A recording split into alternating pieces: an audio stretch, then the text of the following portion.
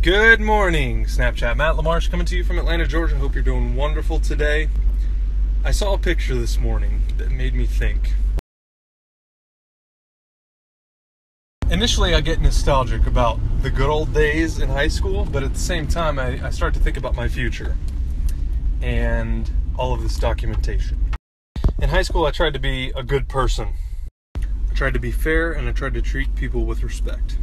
And those sound like easy things to do and be, but in high school, when you're 16, 17, 18 years old, it's just not. But what I learned was that that's a life skill. And if you aren't doing that every day, what do you think is going to come of it? And not just for you youngsters that are still in high school, for all of you people that are in your 30s and 40s and 50s, what would the people in high school that you went to high school with say about you today? And if you had a chance to go back and do it all over again, would you? Or would you not change a thing? That's it. That's all I want to know. So, swipe up. Let me know your thoughts. Would you go back? Or would you stay the course? All right, so we got a ton of questions today. I do have to touch on a couple things, and I know a lot of other people are going to have questions. So, I was a solid C student.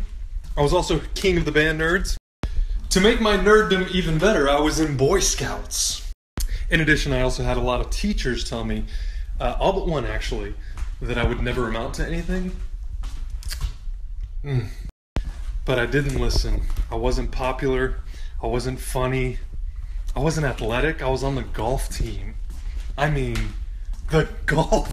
Nevertheless, if you guys want to know more about high school Matt, I'm happy to tell you more and be as transparent as you want. I mean, you saw the picture, right? Come on.